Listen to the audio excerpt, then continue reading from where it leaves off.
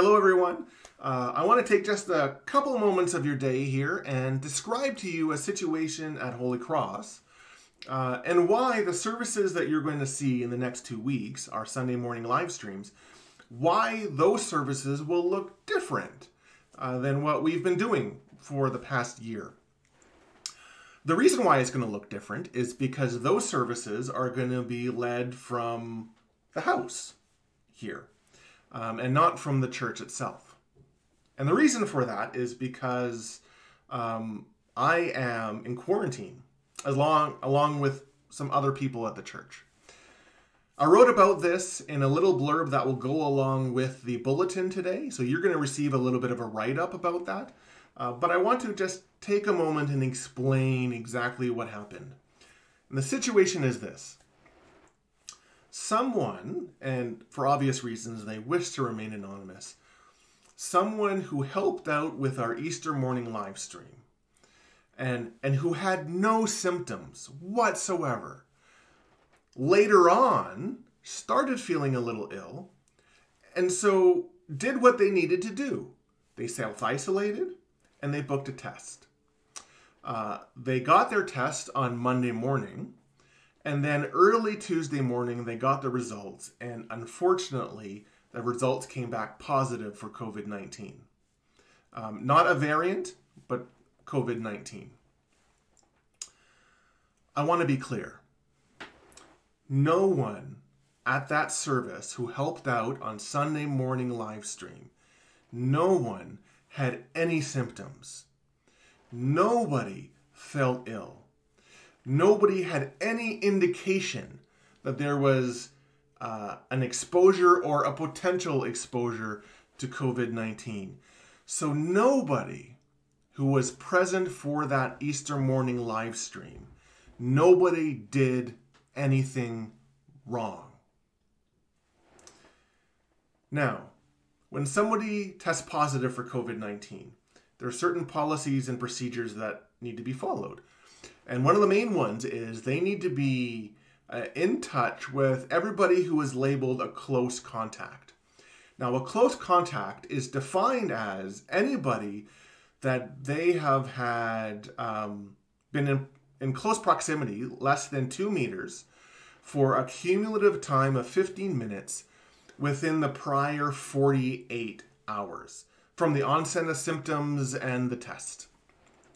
Now, what that means is, unfortunately, because they began to feel some symptoms later on in Sunday evening, and because they got the test on Monday morning, Sunday morning, our Easter live stream, sits within that pocket of 48 hours.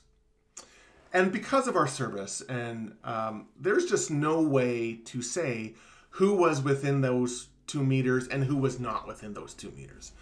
And so everybody who helped out with that live stream is technically a close contact. We have been in close contact with someone who subsequently tested positive for COVID-19. Now, when you're labeled a close contact, what that means is that you yourself need to isolate, you need to quarantine for 14 days, and you need to be tested. And so that's what we're doing. You know, that involves myself, it involves Larry, it involves Doug, it involves almost our whole live stream team, involves members of the choir, the handbell, you know, like, so there's just, it was Easter morning and we just had a little bit more people involved in the service.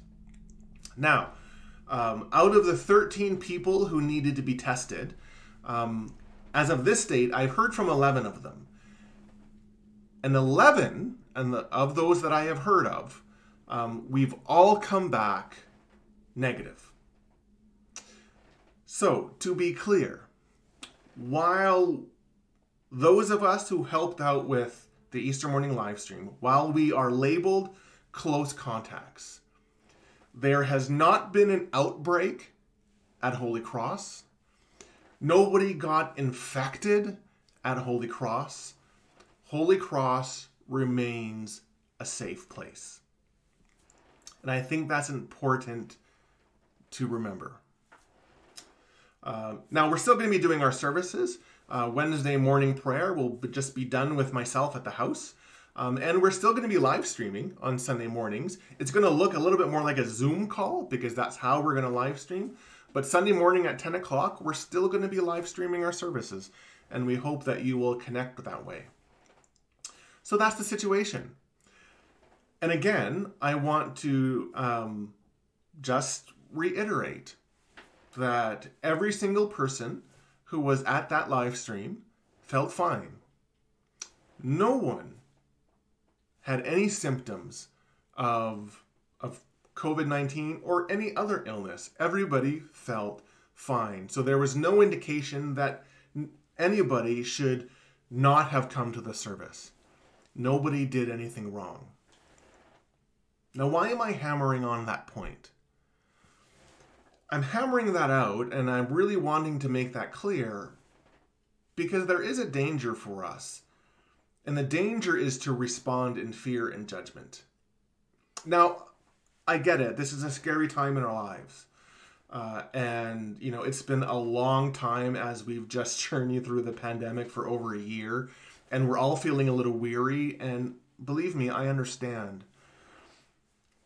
But the danger is to subtly, or maybe not so subtly, suggest that somebody did something wrong in getting COVID-19, like it's their fault, or they should have known. And so we begin to vilify the person who contacted COVID-19, or we begin to judge them, or we begin to kind of separate ourselves from them. We decide, well, they're not somebody I'm going to go get close to, as if they are somehow dirty or unclean.